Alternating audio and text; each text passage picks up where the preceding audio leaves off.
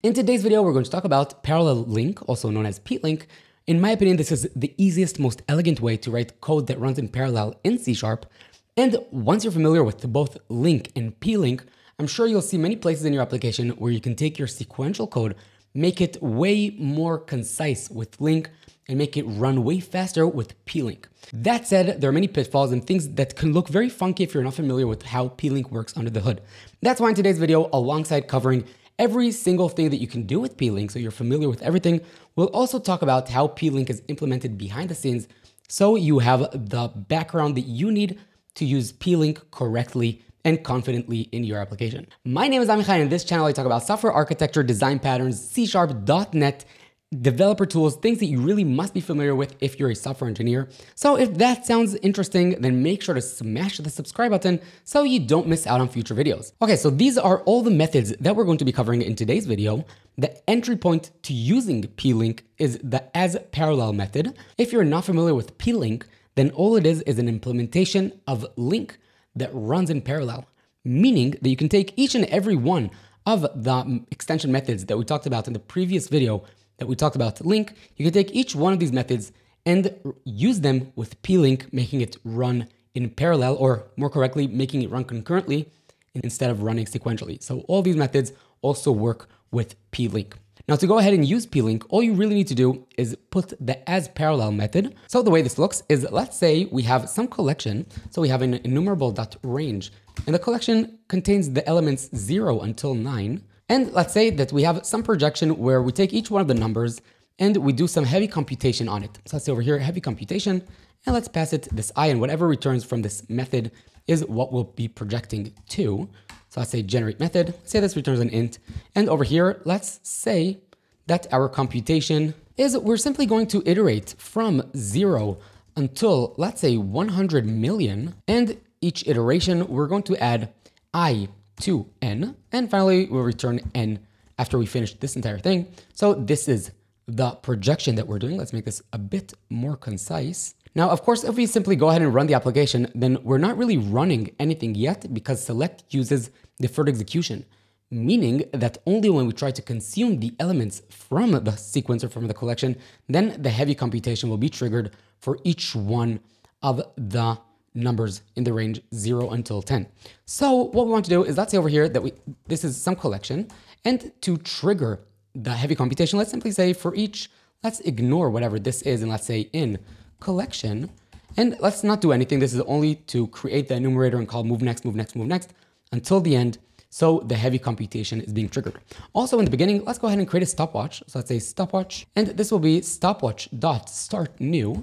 And what we're going to do is we're going to measure how long this takes simply as so. So let's say stop, and let's print the number of milliseconds to the screen. So let's say milliseconds, and let's dump this to the screen saying execution time. Now, real quick before we continue, I want to remind you that I have 3 comprehensive courses on DomeTrain. 2 of them are a 0 to hero in clean architecture, which comprise, in my opinion, the most comprehensive course for building production-ready applications following clean architecture, including tests, authorization, everything you need to know when you're building production applications.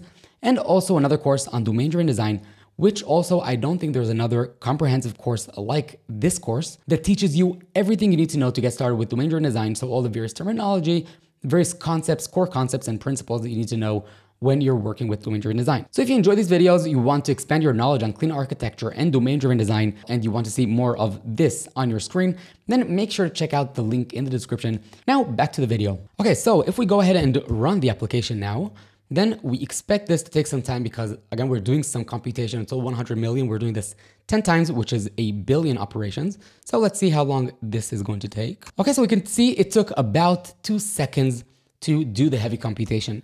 Now, for actions like this, where we have a small collection and we have heavy computation for each one of the items in the sequence, then it makes sense to go ahead and use PLINQ and take the action that we're doing sequentially and have it run concurrently. So to do this, all we need to do is use the AsParallel method. So if we go ahead and simply add over here AsParallel, and we run the application again, we can see that the execution time went down by almost a factor of 10 to 259 milliseconds only. And that's because we're running it in parallel. So again, all we need to do in order to use ParallelLINQ is to add the AsParallel extension method on an enumerable, and then all the various select methods, all the various LINQ extension methods that you're familiar with are implemented also in PLINQ, and the implementation will use the concurrent implementation, and then your code will run concurrently instead of sequentially. So if we look at this AsParallel extension method, then we can see that it simply returns a parallel query where the select method is now running on a parallel query instead of running on the IEnumerable. So when I go ahead and say that PLINQ is an implementation of LINQ, what I mean is that PLINQ goes ahead and implements the same set of methods, the same API, as LINQ does. Okay, so that's the very first extension method, the entry point to using PLINQ AsParallel. Now, if you're familiar only with AsParallel, then do yourself a favor and don't use PLINQ in your applications, because you need to be familiar with how things work under the hood so you don't make mistakes that are really easy to do when you're using PLINQ. So let's talk about the rest of the methods and have a better understanding of how things actually work behind the scenes. So when we go ahead and call AsParallel, we're telling PLINQ, go ahead and use how many degrees of parallelism that you think is correct to use or will maximize the speed of the query. Usually, this will be something around the number of cores that you have on your machine. So since I have on my machine 12 cores, okay, so if I go ahead and say htop, then I can see over here that I have 12 cores. It'll likely try to utilize all 12 cores on my machine by creating 10 or 11 tasks in which each one of the tasks will run on a different core. So let's go ahead and demonstrate the behavior, and then we'll take a step back and explain how things work under the hood. So let's go to the heavy computation method. And what we're going to do over here is we're simply going to dump to the screen what thread we're working on. So let's say over here, working on thread, and let's put the current thread. So let's say environment.current managed thread ID, and let's dump this to the screen. So let's go ahead and run the application again. And we can see over here that we're running on various different threads each time. So one time on thread 13, one time on thread 14, one time on thread 4, etc. If we look at the numbers, we can see that we're running here on 10 different threads. Hopefully we're utilizing 10 different cores in the same time, making the code run in parallel. But if we remove the AsParallel and we go ahead and say .NET run, so as expected, we're running only on a single thread, running sequentially and doing the heavy computation one after the other. Now, to make this a bit more readable, let's go ahead and create over here a threads map. And what this is going to be is it's going to be a concurrent dictionary, and it's going to be from an int to a list of ints. And basically what I want to create is the following. I want to create a mapping between the thread ID and the list of numbers that are being computed by that thread. So for example, if on thread number 1, we went ahead and computed numbers 1, 2, 3, then this is how the entry will look like. If on thread number 3, we computed numbers 5, 6, and 7, then we'll have the entry looking like so. So let's go ahead and initialize this threads map. And then what we can do is the following. Over here, instead of printing to the screen, because we saw we had a race condition where it wasn't very readable, instead, let's go ahead and say the following. Let's say threads map, and let's say add or update. And the key, like we said, is the thread ID. So let's go ahead and say environment.current thread ID. And when we go ahead and add an item for the first time, so again, this is the key. This is the add value. So when we add a value for the first time, we want to create a list where we're adding only the current number. And when we're updating the list, then over here we have the key and the values, and we want to go ahead and alongside the existing values, we want to add the current number that we're processing now. So we have this add or update, which goes ahead and updates the threads map. We're doing some heavy computation. We're returning the number. And lastly, let's go over here and say that we also want to print the threads map. So let's say threads map.dump. Okay, so now looking at the output, then we can see that on thread number 4, we processed number 2. On thread number 6, we processed number 0. On thread number 7, we processed number 1, etc., etc. Where over here we can see the execution time. Now, ideally, you don't want to run code that goes ahead and accesses a shared resource from all the various threads, because this requires some synchronization. But this is just for demonstration purposes, so I can show you the usage of WithDegreeOfParallelism. So now let's go ahead and say WithDegreeOfParallelism. So instead of it being the default, let's go ahead and say over here something like 2. So now if we go ahead and run the application again, we can see that we have only 2 threads. Thread number 6 processed numbers 0, 1, 2, 3, and 4, and thread number 7 processed the numbers 5 to 9. So now let's talk about the interesting part. How is this actually implemented by PLINQ? So what we have is the following. We have our source collection. So let's go ahead and call this the source. And over here, we have the numbers 0 until 9. Then because we asked for a maximum degree of parallelism of 2, again, we're asking for the maximum, not exactly 2. So because we're asking for the maximum of 2, then what we have over here are, let's call it for now, just 2 tasks, okay? Now in our specific implementation, because we know the number of elements in the source sequence, then we know how to go ahead and partition the source collection and divide the workload between these 2 tasks. So what PLINQ does is it goes ahead and says, okay, what's the count? It's 10, for example. Great, let's go ahead and take the first 5 elements, give it to this task. Let's take the next 5 elements and give it to this task. Now, these 2 tasks are created using the TPL, meaning that these 2 tasks are going to be queued and executed by the managed thread pool. Each one of these tasks is responsible for running the computation on a subset of the items in the source collection. Like we said, because we know in advance the number of items in our collection, then we can go ahead and say, okay, this will run the numbers 1, 2, 3, 4. Let's imagine that I had enough room. And this will go ahead and execute the numbers 5 to 9. As you can imagine, this step over here isn't triggered automatically when we go ahead and call select, but we need someone to iterate over the collection. So let's imagine that over here in the other side, we have the consumer. So let's say over here, consumer. The consumer in our case is the for each loop in which we're iterating over the collection. So what happens is the consumer goes ahead and tries to get the first item, right? So we're calling move next, then we're trying to access the current item. And what we basically want to receive is this 0, but we don't get it yet. So what happens is that when we go ahead and we call move next for the first time, in our specific example, so this won't always be the case, we're triggering both of these tasks where both of these tasks, each one of them gets a start index and an end index. Then let's say thread number 6, the one that picked up this task, finished working on the first item. So it finished the computation for number 0, and it went ahead and added the numbers from 1 until whatever it was, 100 million. Then it doesn't take this new number and simply give it to the consumer, but instead it passes it to an output buffer. So over here, there's another step where we have the output buffer, where once the computation is finished for that specific value, then it's put into the output buffer. So let's imagine that this turns into the number 1, 2, 3. So when 0 is done computing, then the number is put in the output buffer. Then if the next item that finished computation is, let's say, this item, then whatever the number that this computed into will be the next item in the output buffer. That's why the order isn't preserved in the final consumer. So when the items in the output buffer are made available to the consumer, then the consumer goes ahead and receives the first item. And if it's this number and then this number and then this number, etc., then the order will be 0, 5, 1, etc. And the order of the final items in the final sequence won't be the order in the original collection. Okay, so this is just a few words about how it works behind the scenes, but we'll see that this isn't always the case. This is true only for collections that we know what the number of items are. So this is some array, some iList, some collection in which we know the index, and we can go ahead and divide the index between the various threads. But as we'll see in a few minutes, this isn't always the case. Okay, so this is with degree of parallelism, what we talked about. I put the example over here. So for my patrons, you'll have the corresponding example next to the with degree of parallelism. Before we go ahead and show the next interesting things, which are these over here, there are a few easy methods I want to get out of the way because it should be pretty easy to explain now that we know some of the theory.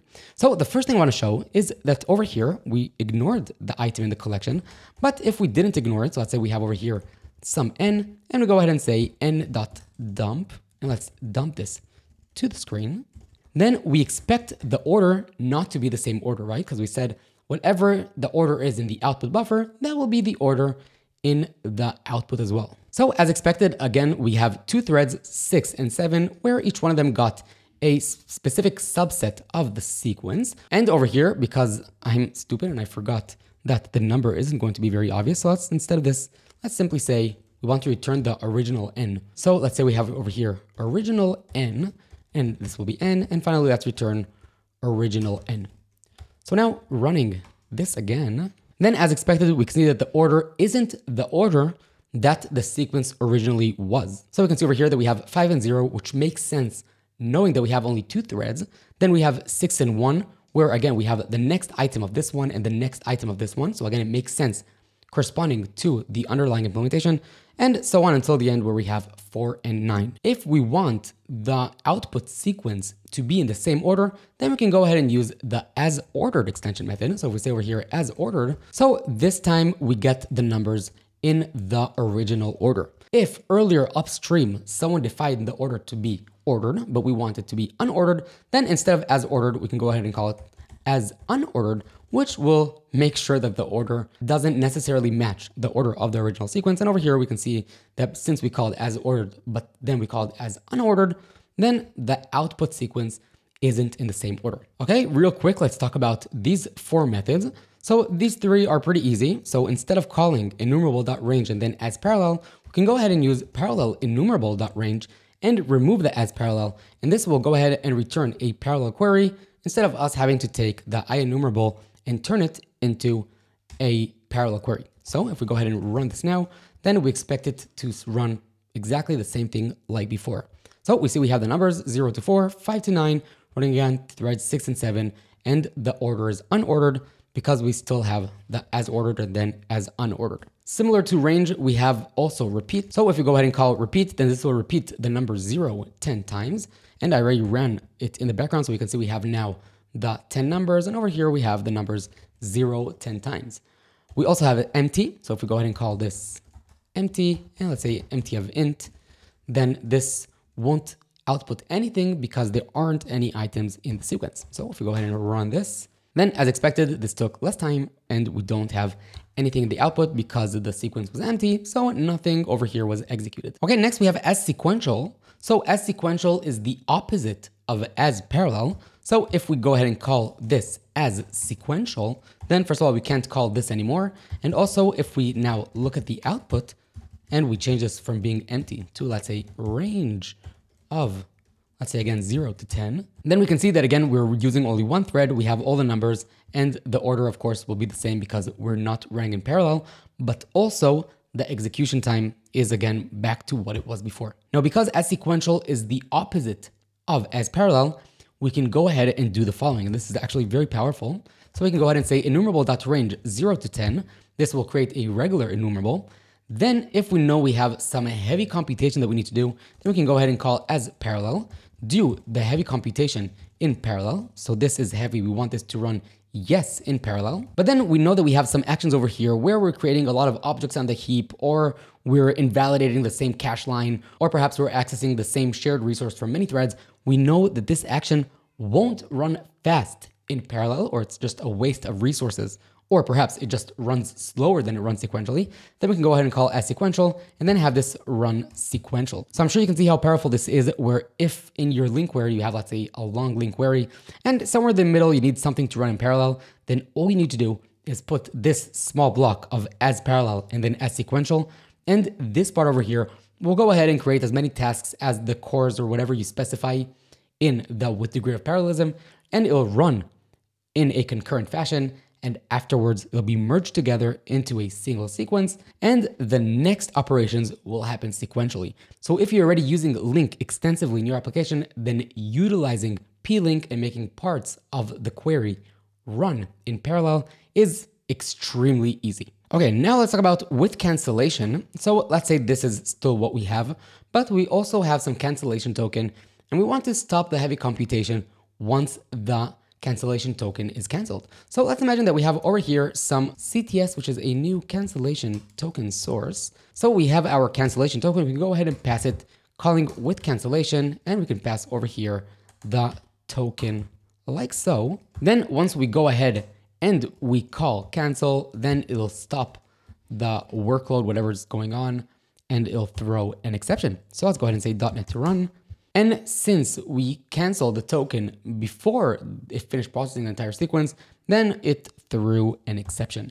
Okay, next we have WithMergeOptions. So this is very interesting. So let's talk about this. Let's just revert to a simple example again. Okay, so like we said, what we have behind the scenes is the following. We have the source collection. Then over here, we have all the various tasks which go ahead and compute or run the computation on a subset of the original source sequence. Finally, we have over here the consumer, which is trying to consume the items from the sequence. And this is again what triggers the entire process. Now, like we said, the items don't go straight to the consumer once they're done being processed, but instead we have over here the output buffer.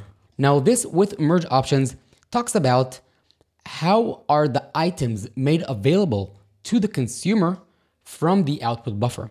Meaning that over here, let's say we have, let's say the same thing like before. So we have over here 2 tasks. And over here, again, we have the numbers 0 until 9. So by default, the merge item is auto, meaning that we don't decide how many items will be in the output buffer before it's made available to the consumer. So it's not like, let's say we have the 0. So 0 went to this task and went to the output buffer, and then it's immediately available to the consumer. But instead, it accumulates some items in the output buffer, and only then it's made available to the consumer. So the options are either auto, and then we have some block determined by PLINQ, whatever thinks is correct to use.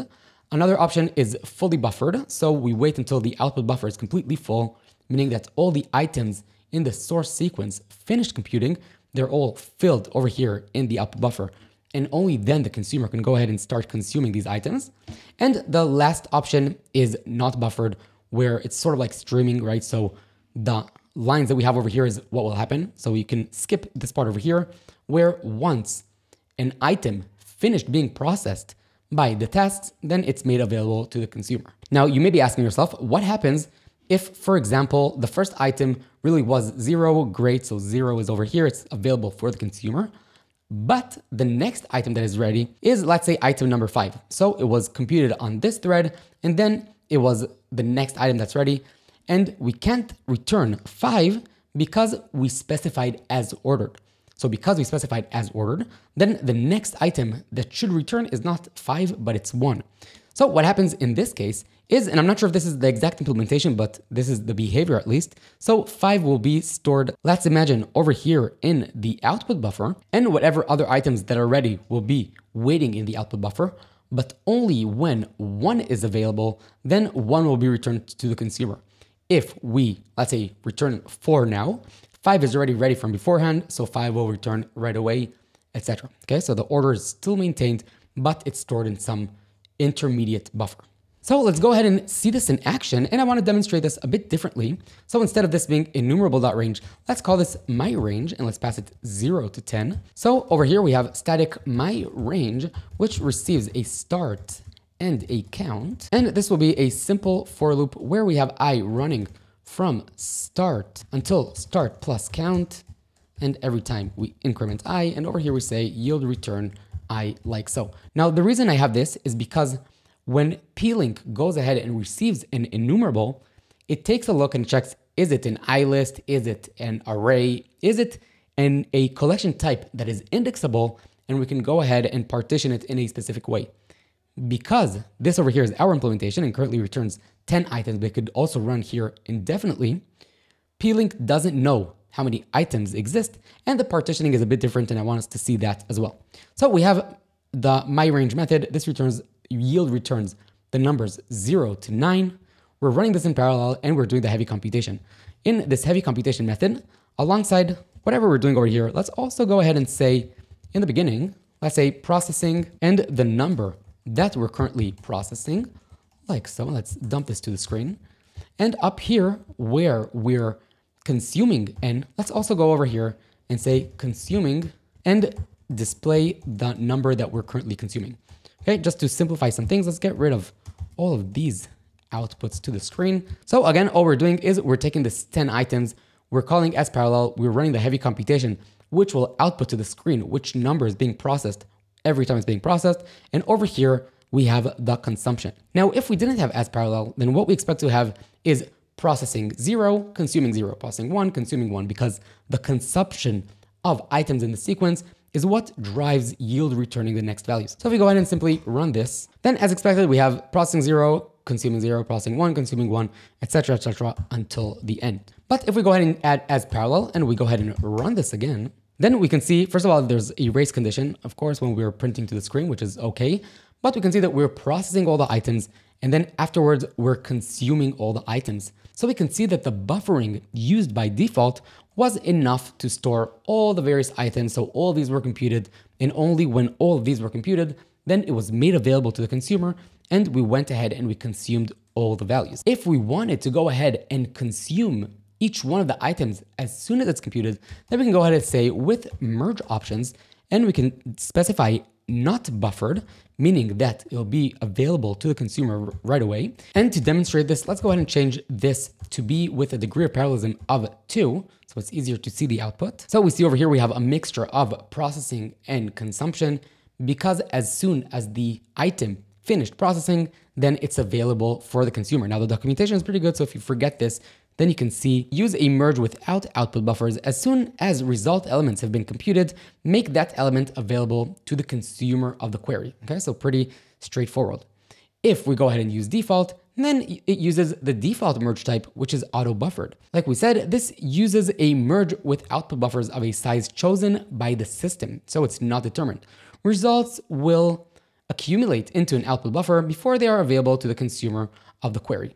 Finally, we have fully buffered, which will wait until all the items are accumulated before they're made available to the consumer. So if we go ahead and say over here, fully buffered, and we run this again, then we can see that the various items have been processed, and over here, they're being consumed one after the other. Okay, so that was with merge options. Next, we have with execution mode, and finally, we have ForAll. Now, before we talk about that, I want to show you something that's important to be familiar with when you're working with PLINQ. So let's clear some things up over here. So what we have now is the following. My range will return the items 0, then it'll yield return 1, yield return 2, etc., until 9 including. Then we're creating 2 tasks, which will go ahead and process a subset of the original sequence. Over here, we're doing some heavy computation. So each one of these 2 tasks will go ahead and process the items that it consumed. And we're not printing anything to the screen anymore. The only thing that we're printing is which thread processed which numbers. So if we go ahead and run this, then I want you to notice the following interesting things. So we have, as we're familiar already, 2 threads, 6 and 7, took a subset of the original sequence. But what is interesting is that you can see the numbers, because it's not an indexable collection. So we can't go ahead and say, we know we have in advance 10 items. So this task will take this subset and this task will take this subset. Instead, we have the numbers being distributed in a different way between the 2 tasks. So this distribution of the numbers or the sequence is called the partitioning of the original sequence. So we have over here the original sequence, and over here we have the various tasks. In our case, we have 2 tasks, like we said. What happens is that instead of each one of these getting a start index and an end index, and it knows how to operate between these 2 indexes, instead what happens is that a chunk from the sequence is given to the first thread and another chunk is given to the next thread. It processes whatever they had in this chunk. Then once it finishes, it goes back and it asks for the next chunk, and it'll get a next chunk. And then when this thread finishes, it'll also go back and get the next chunk. And you can imagine it like a queue where each time whatever task is available requests another chunk, gets that chunk, and processes it. Now, the size of the chunk, as you can see over here in the beginning, is 1. So this has 0, this has 1, then this finished processing, so it asked for another one, it got 2, then this one finished and it got 3, etc., etc. But as the collection is bigger, then the chunks become also bigger and bigger. So because the synchronization required to distribute the chunks to the different tasks is expensive, then the chunks become bigger and bigger as the collection grows, or as PLINQ sees that the collection is pretty big. So if we have, let's say, 100 numbers, then we can see that still we have 2 threads. In the beginning, the chunks were of size 1, but as we go on, then we can see that the chunks start becoming of size 2, and as we go on, then they become bigger and bigger. So over here, the chunk is of size 4, and as we said, the chunks grow as the collection size is greater to reduce the synchronization between the 2 threads. On the other hand, if this was simply enumerable.range, so we say enumerable.range, and we run this again, then we can see that the numbers are distributed in an expected manner, and we have one of them getting the first 50 and the second one getting the next 50.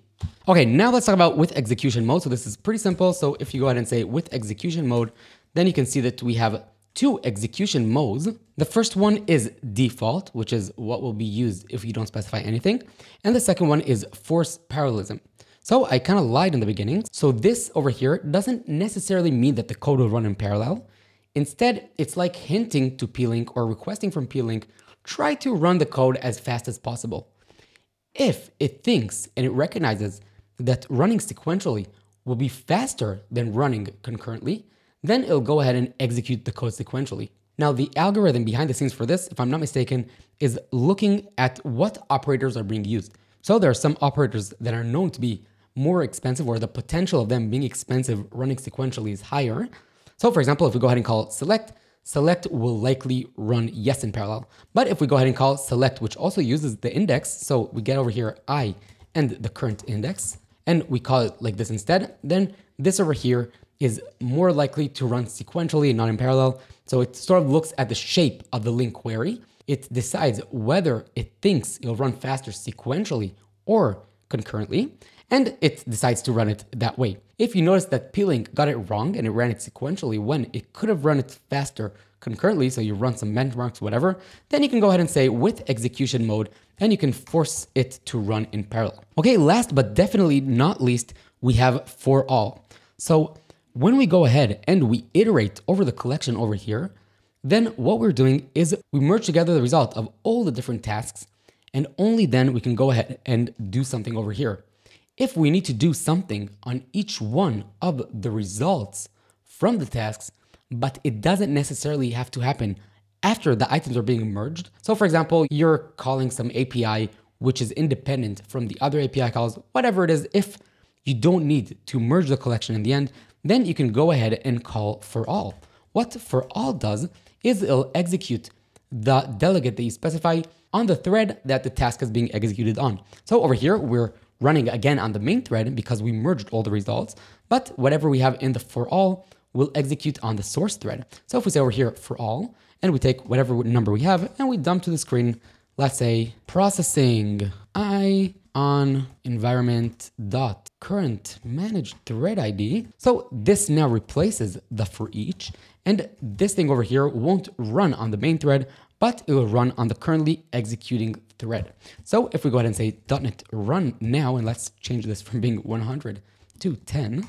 And if we look over here, then we expect to see that number 5 was on 1, number 1 was on 4. So we can see that we have number 1 on 4, etc., etc. You get the idea. So instead of running on the main thread, then you can do this action on the thread that picked up the task as well. And you can leverage different cores to do it in the same time in parallel, which also means that if you just want to write some code in parallel, all you need to do is you can go ahead and say ParallelEnumerable, and you can call it range. You can say 0 to, let's say 10, and then you can say ForAll, and over here you have 10 tasks, hopefully running on 10 different threads, or you can say with degree of parallelism, whatever you want, and you have over here code that will run in parallel. Now this is the end of your LINQ query. So after this, you don't have a collection that you can work with, which means that you can only use this where you don't need to merge the sequence into a single collection that you can later use. Finally, I want to solve the riddle that I posted earlier this week.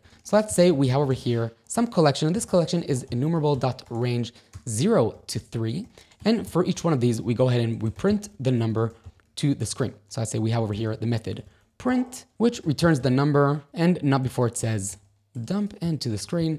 And then over here, we're saying for each, and we're simply iterating over the collection. But in the first iteration, then we're exiting the program like so. So again, this is the program that we have. If we go ahead and we run it currently without running in parallel, so of course, we're simply running sequentially. So what we expect is that this over here is the consumer.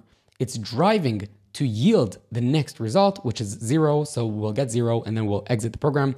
And as we can see, we get 0 and we exited the program with the status code 0.